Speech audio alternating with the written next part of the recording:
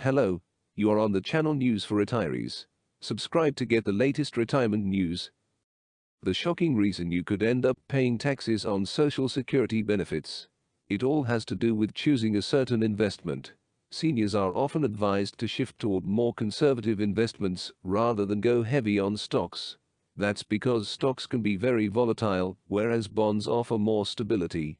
Bonds also offer the benefit of reasonably predictable interest payments, which makes them a suitable investment for retirees.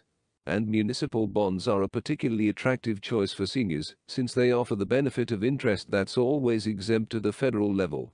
Buy municipal bonds issued by your state of residence, and you can avoid state and local taxes on your interest payments, too. But while municipal bonds themselves may not raise your federal or state tax burden, they could put you in a position where you end up paying taxes on your Social Security benefits. Here's why. An unwanted surprise.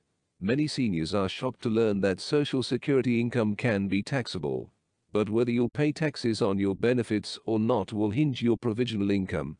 Provisional income is calculated based on the total of your gross income, half of your annual Social Security income, and tax-free interest you receive, such as, wait for it, the interest you collect from municipal bonds.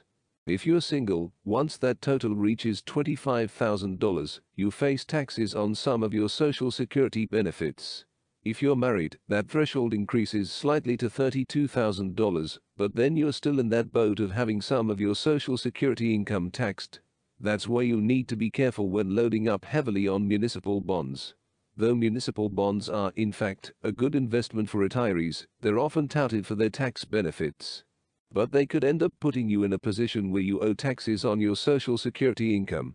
Furthermore, another thing you should know about municipal bonds is that while the interest they pay you is tax-free at the federal and possibly state level, if you sell off your bonds at a price that's higher than what you paid for them, you still face capital gains taxes, the same way you would with another investment. And even though municipal bonds are a good investment to buy and hold on to for many years, you may be tempted to sell them at some point before they mature, say, if bond values increase notably.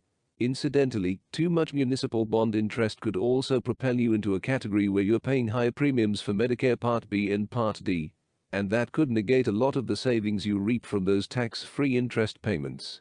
This isn't to say that you should avoid municipal bonds during retirement. Quite the contrary, they can be a nice steady income-generating investment and a fairly safe one as well, since municipal bonds have historically low default rates. Just be aware of the fact that they could end up causing you to lose some of your Social Security income to taxes while raising your Medicare costs. And seeing as how Medicare has already gotten more expensive, that's something you'll need to account for.